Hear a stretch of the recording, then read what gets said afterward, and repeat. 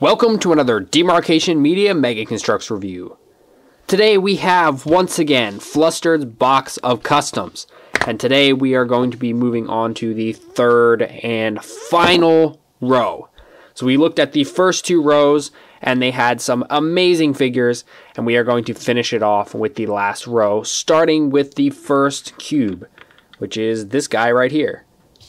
As usual, we are starting off with a figure I know nothing about, and I can only suppose it is a Resident Evil figure, because I actually think I recognize this guy, but I really know nothing about him. So he's got the very menacing gas mask face. Like, this is the kind of face you would not want to meet in an alleyway. Like, just, it's just frightening. It's just straight up frightening.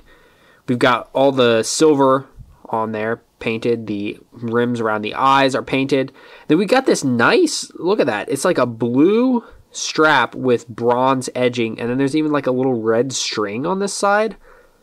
Some shells in there. We've got some shells on his leg there. He has a pouch on this side, which it has a red print, but I think that's official Mega. I don't think he painted that. He is armed with this little submachine gun with, it looks like a folding stock. I also assume that this is like an official Mega mold, something from Call of Duty, but I could be wrong. It looks like he's given it a kind of a wash, maybe some silver paint. There is some more pouches on this side. Good grief, he's got so many weapons. He's got a little handgun, a revolver, a machine gun around the back, another machine gun. Whew, he is armed up. We've got a symbol on this side, which is molded and then painted. So that's pretty cool to have both. Got some silver edging on the side of the helmet. It's a silenced machine gun around it on his back. And it's covering up some more detail. We have a little supply pack looking thing with a red light, and the blue straps continue down the back. Well, that's pretty cool. Again, I don't really know much about this figure, but it's really hard to go wrong with a black and red combo, and then the blue and gold add just enough to break up the whole silhouette. It almost reminds me of like an Acid Rain figure a little bit, the way that it's colored. But like I said, I'm pretty sure this is a Resident Evil thing. Continuing with the trend of figures, I have no clue who they are. We have this lady here who looks like she's got some military gear on. And so right off the bat, the way that the face is and the way that it's like framed by the hat and the hair, it's realistic enough that my camera identified it as an actual face. So that's pretty impressive. It doesn't look like the face itself has had a ton done with it. It just looks like your standard Mega face. But it's the hair. Look at that. The hair has been molded on. And then a hat added on top of it. So that's really well done. She's got kind of a harness looking thing going on, as well as a collar, belt with a radio, a holstered pistol, which that is, I don't think, a usable holster. It's just for look, so it's molded in there. The gun does not come out. Knee pads, dark green for the legs. The one odd thing I noticed about this figure is that the skin tone for the neck is a bit darker than the skin tone for the actual like skin part. So that's a little strange, but it's very, very easily overlooked. She's got a knife and a revolver, which means she is ready for a fight.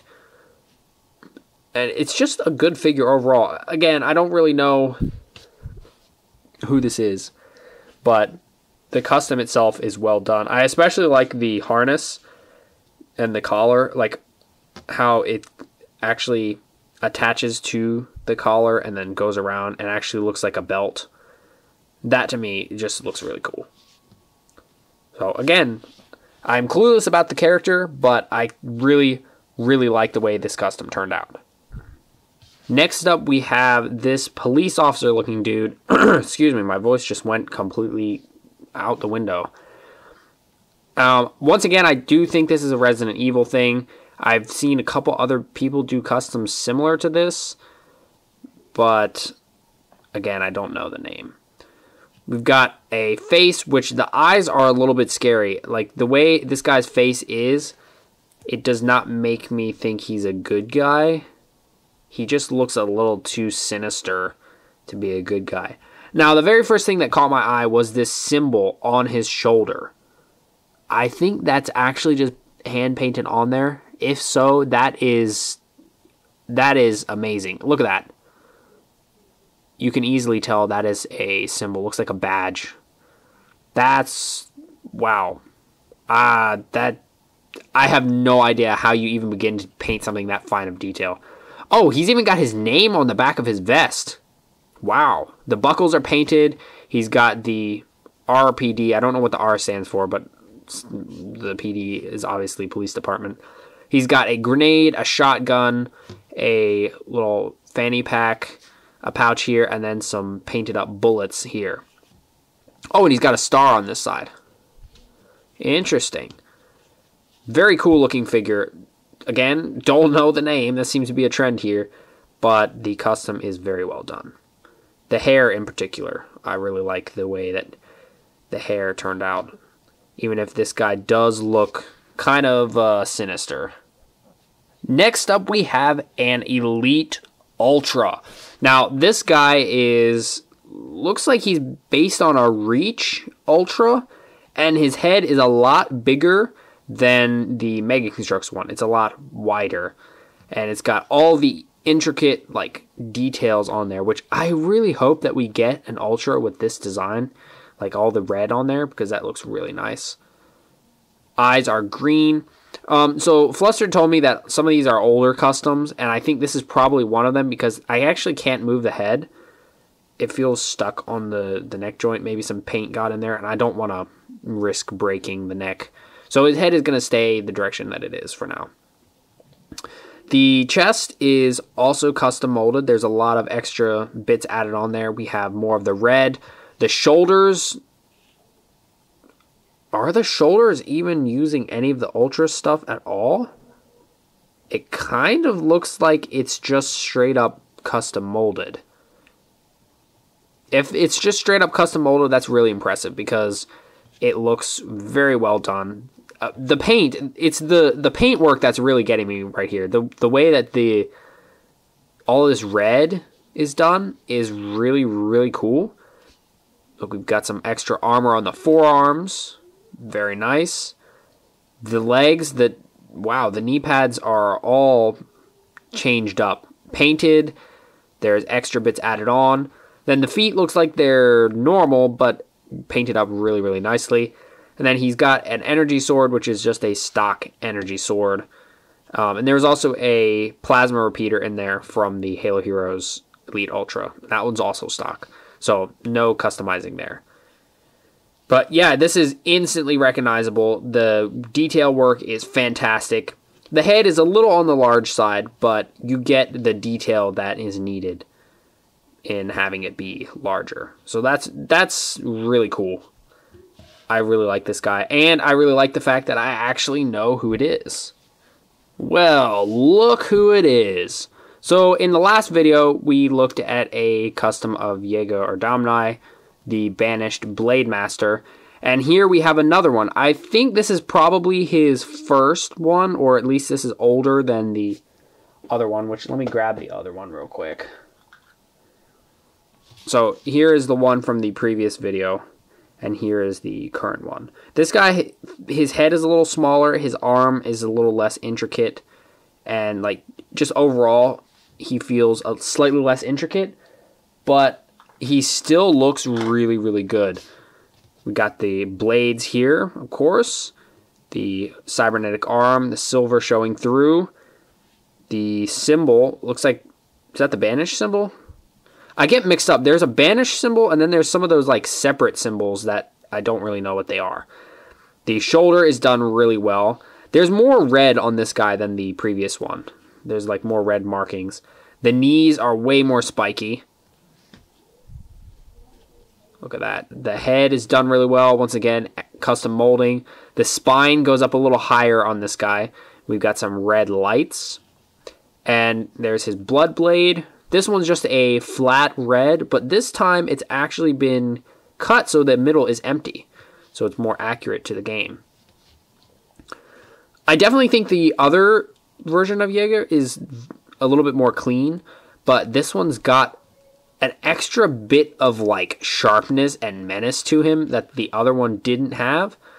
So I think they both really have their pluses. Look at the face. He's got his little red mandibles and then the black ones. Gosh, it's just such a frightening character. Such a frightening character, and we still have yet to get an official one from Mega. By the time Mega gets around to it, there's going to be so many customs that theirs is going to look lame. Here's another character that I know. This is Link, the hero of the wild.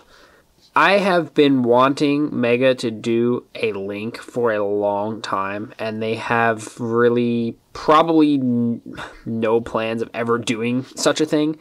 Link and Cloud are my two, like, dream figures. If Mega did official, well-done versions of those two characters, I would be the happiest fan ever. So, right now, there is no official Link, which means customs are the only option. And this one is pretty good. So, the face is Link's kind of instantly recognizable feature.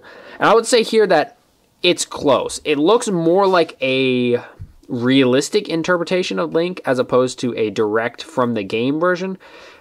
Mainly, I say that because he's missing the two little strands of hair that go down in these like little spikes.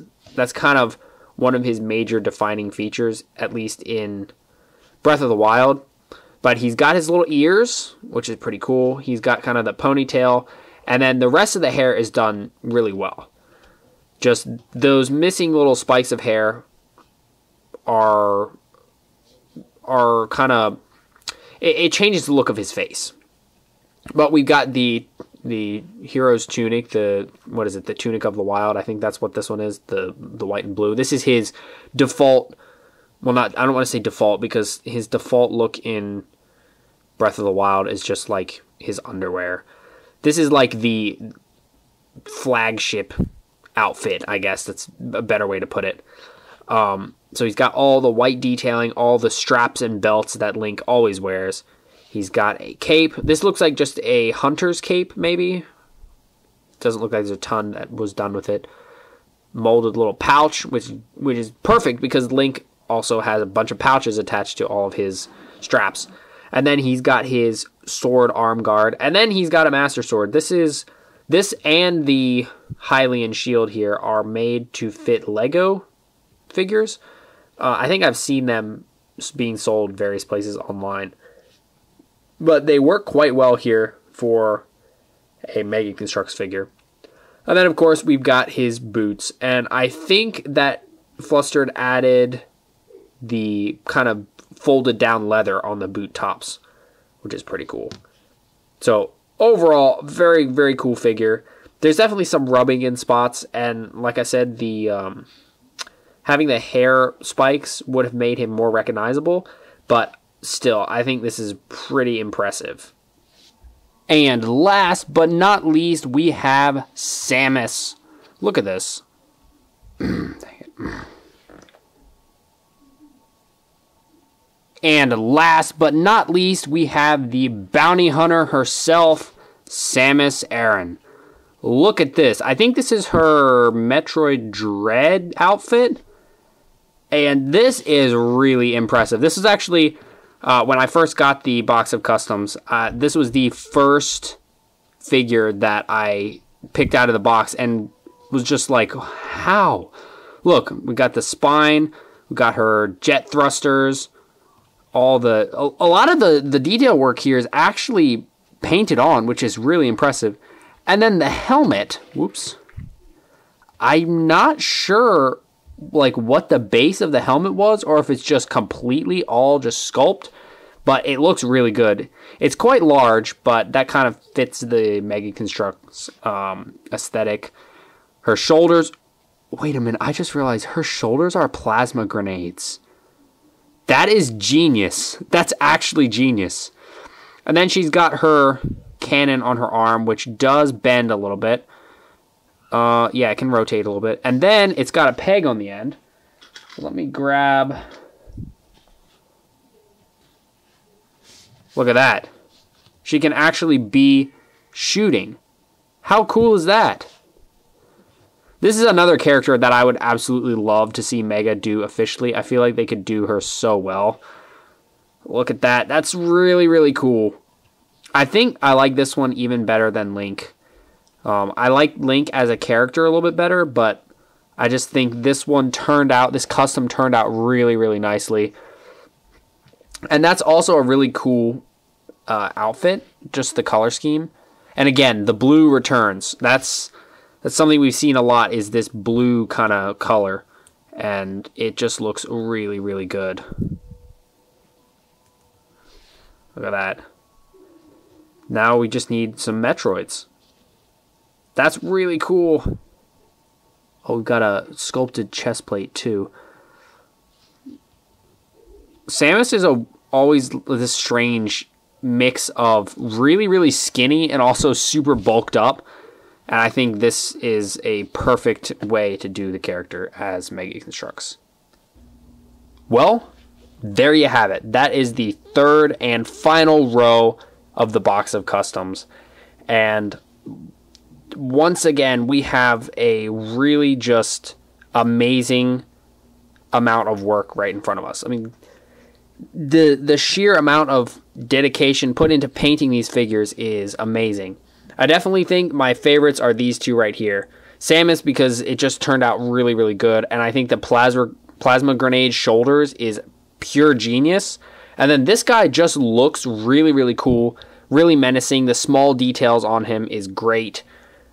Just very well done. Round of applause for Flustered. And a huge thanks for allowing me to review these figures. This has been a great little series, and I'm definitely looking forward to reviewing more of his customs in the future.